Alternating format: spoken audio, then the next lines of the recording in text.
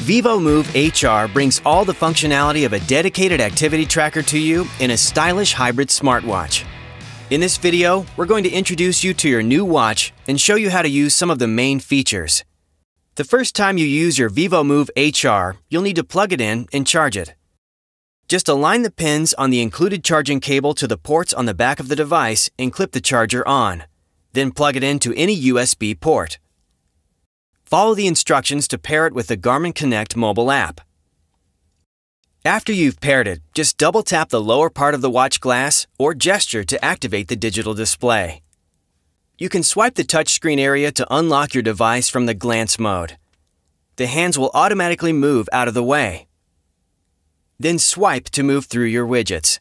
View steps, floors climbed, intensity minutes, calories burned, music controls, weather forecasts, notifications, heart rate, and current stress level. Just tap a widget to see more information. For example, if you tap heart rate, you'll see a graph of your heart rate. Tap the back arrow to go back to the widget loop.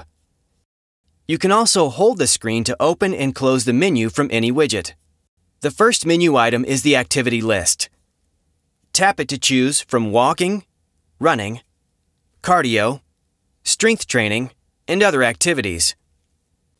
Select an activity, then double-tap the screen to start your activity. You can swipe left or right during your activity to see data fields such as heart rate and calories burned. When you're finished, double-tap to end your activity. Then swipe to select whether you want to save or discard the activity. Thanks for watching. Be sure to watch the other videos in this series to learn more about vívomove HR.